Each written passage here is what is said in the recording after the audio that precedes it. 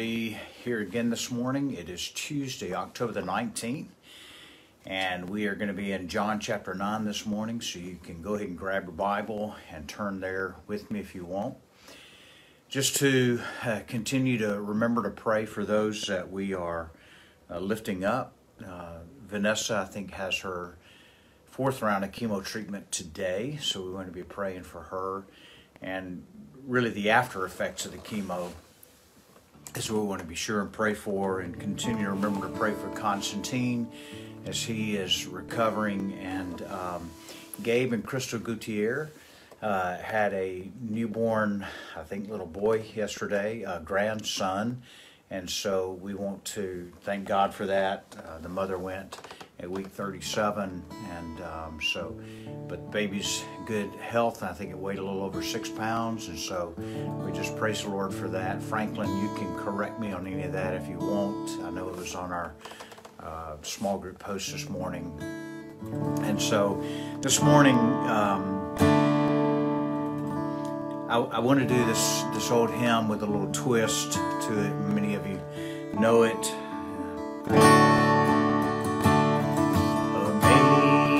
Amazing grace, how sweet the sound, saved a wretch like me. I once was lost, oh, but now I'm found. Was blind, now I see. His grace that taught my heart to fear, and grace my fears relieved. How precious still that grace appeared the hour I first believed. My chains are gone, I've been set free. My God, my Savior, has ransomed me. And like a flood, His mercy brings unending love, amazing grace. Lord has promised good to me. His word I hold secures. The earth shall soon His all like snow. The sun forbears to shine. My chains are gone, I've been set free. My God, my Savior, has ransomed me. And like a flood, His mercy rings, unending love, amazing grace.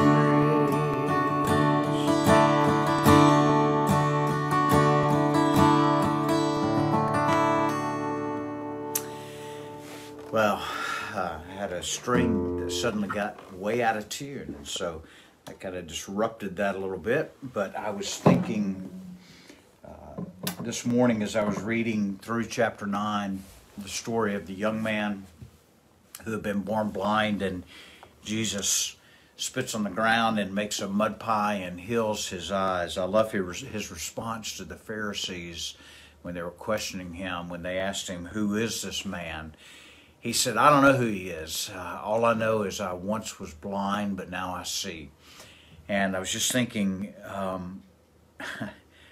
I can't explain. I can theologically from the scriptures what happened, what He saved me and when He saved you. But the testimony is we're not really sure all the workings of God. We know that He does that. We know that He regenerates us. We know that He justifies us.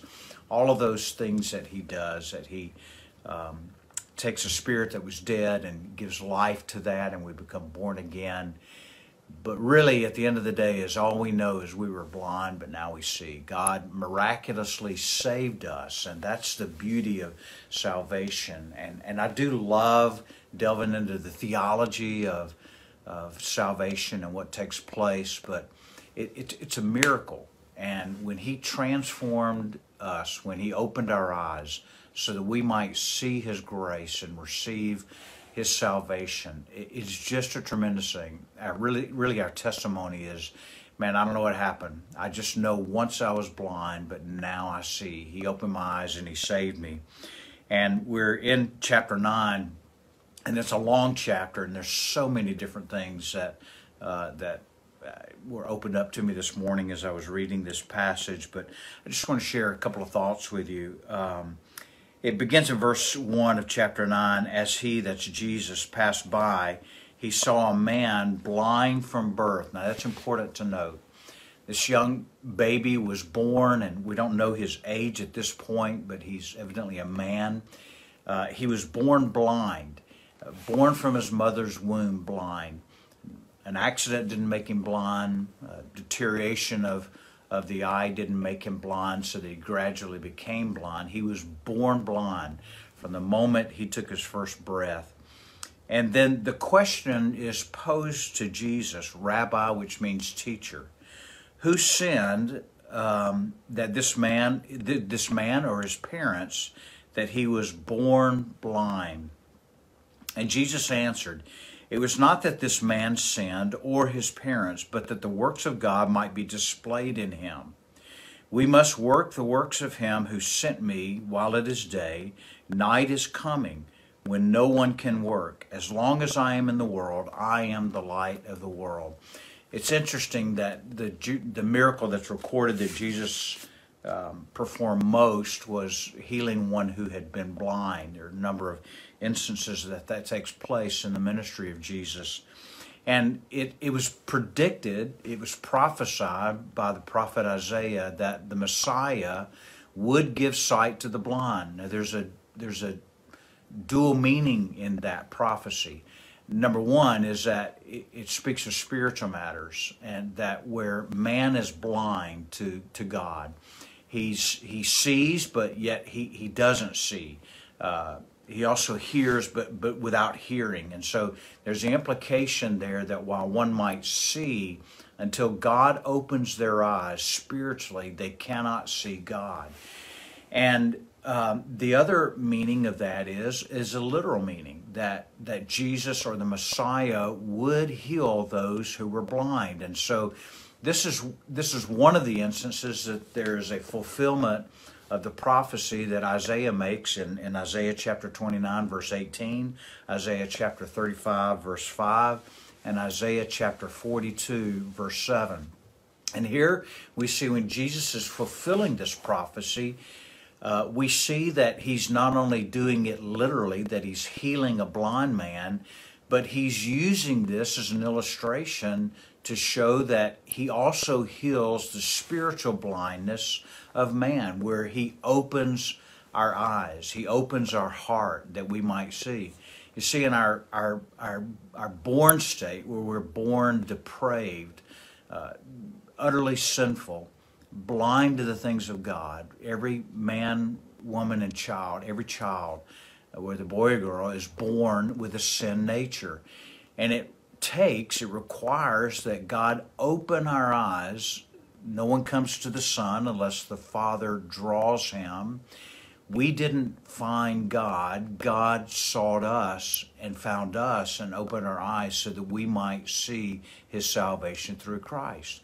None of us can make the claim that we had the heart to seek after God. No, God first draws us. God first bears on our heart and draws us so that we might hear the gospel and by our volition, our will, respond to the message of the gospel and place our trust in Christ Jesus. And so here we see Jesus doing the same thing. Now it's interesting, the question that they asked Jesus, Rabbi, who sinned that this man was born blind? Was it his parents that sinned, or was it the son himself that sinned?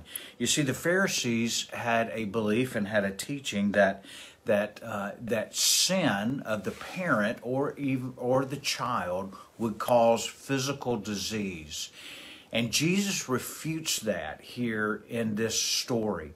The Pharisees had a saying that they said, there is no death without sin, and there is no suffering without iniquity. Well, that's just not true. It's not true to biblical teaching. I've heard many say that we've heard false teachers teach and preach that you may have an illness or a disease come into your life as a result of sin, and God is punishing you for that sin. Well, nowhere do we find that in Scripture whatsoever. Now, we can introduce disease to our body through natural means, not eating right, all of those other things. And it can be a result of a sin. Take, for instance, gluttony. A result of the sin of gluttony could be diabetes, it could be heart failure, it could be a number of conditions. But that's a natural cause to not eating properly. But here they had the belief that if one sinned, then God would punish through a physical disease. And that's just not biblical at all.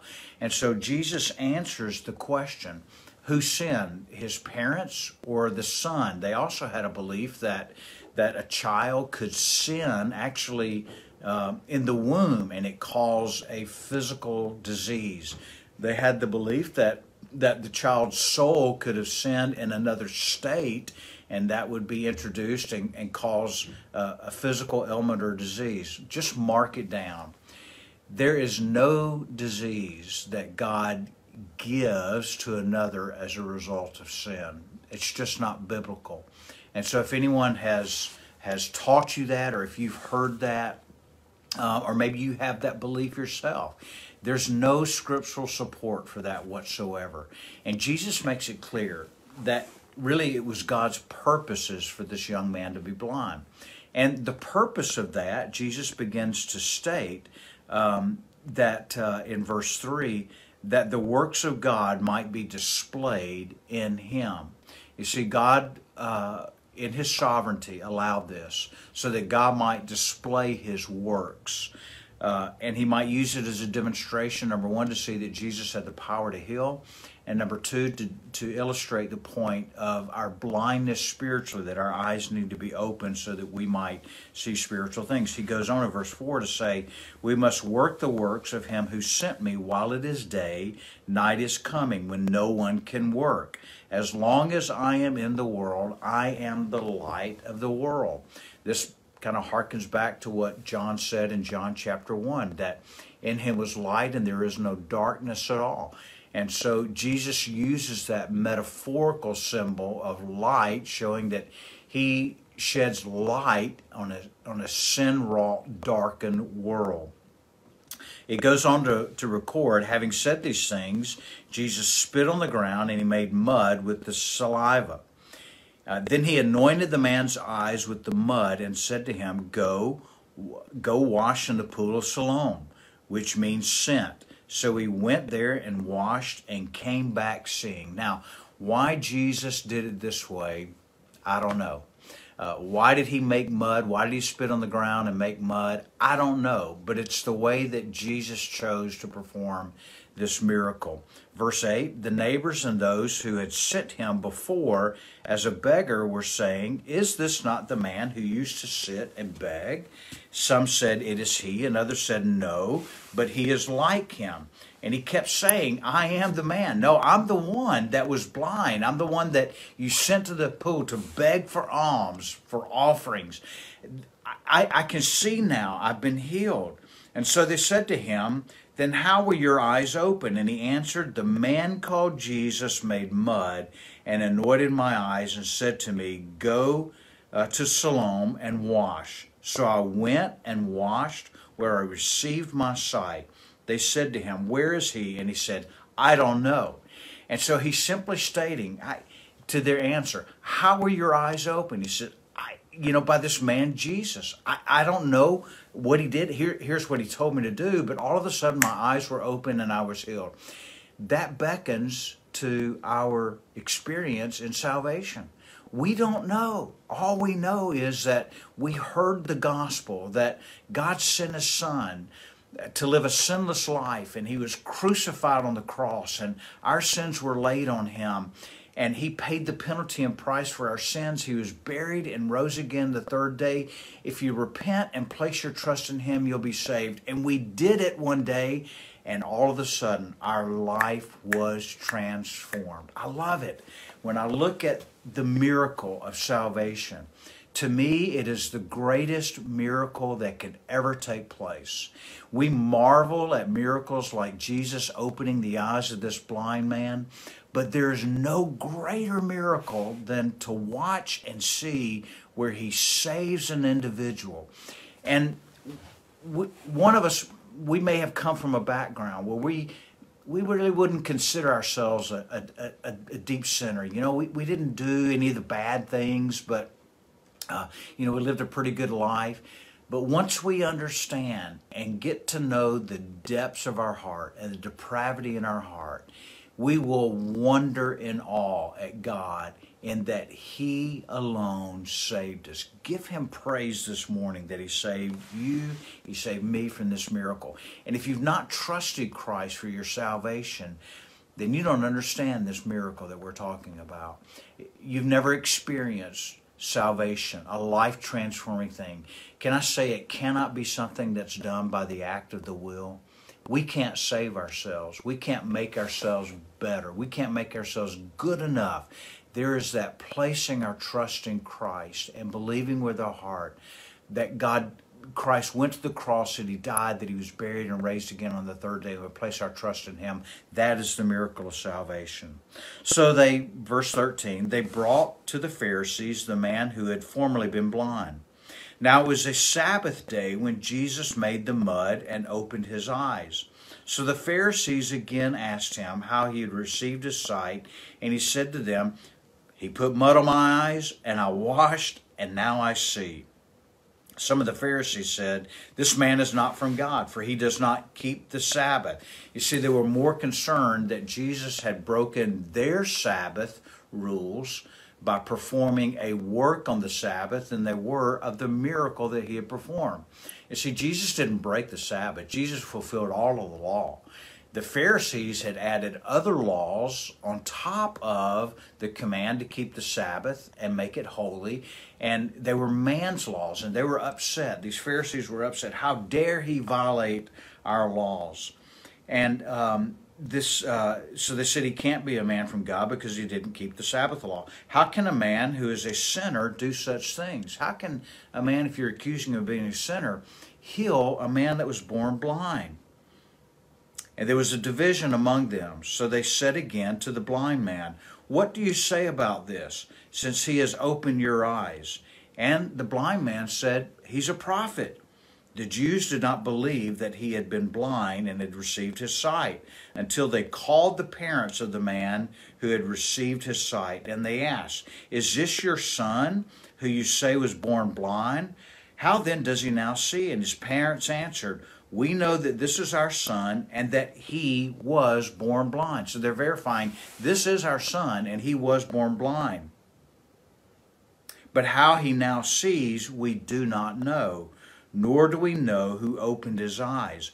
Go ask him. He is of age and he will speak for himself. His parents said this because they feared the Jews, for the Jews had already agreed that if anyone should confess Jesus to be the Christ, he was to be put out of the synagogue. Therefore, his parents said, he is of age, go ask him. Now, I want to wrap up with this. The Pharisees didn't believe that this was a man born blind, so they get the parents verify it. And they ask, how did your son receive his sight? And because of their fear of the Pharisees, they kind of turned on their son or threw their son under the bus and said, you know, we don't know. Go ask our son. He's of age. He can answer for himself. Listen to this point. The Pharisees had made additional laws, had made other requirements on top of what God's command had said. And they were the laws of man. And the parents were afraid of the Pharisees because they knew they'd be thrown out of the synagogue if they had declared that Jesus had done this miracle. And so their fear of man and their fear of man-made law caused them to throw their son under the bus. You know, if we're not careful, we can do the same thing as well. There's a pressure sometimes within the church, within the body of Christ, to conform to certain laws or certain expectations or certain requirements that individuals add to the Word of God. And rather than standing on the Word of God and saying, no, that's not biblical, that's an additional thing, that's an additional weight that you're trying to put on other people. Rather than stand on that, we can shrink back and conform to the laws of man. It's a snare. Don't get caught in it. It's a trap of the enemy. It's a device that is man-made, and it has in its roots that we can be good and righteous on our own. It is a lie from the pit of hell. Don't fall to it. Don't get caught up in the snare. Trust God in His Word and stand up to those who would try to add to God's Word and heap burdens on others that God never intended for us to carry. Well, I love you. I pray that God would bless you today, that He'd give you an opportunity to plant a seed of the gospel in somebody's heart, or cultivate a seed that's already been planted there, or by God's grace, He would allow us to watch Him save somebody. What a great thing that would be. I pray the Lord blesses you and keeps you. I look forward to seeing you tomorrow morning. Have a great day.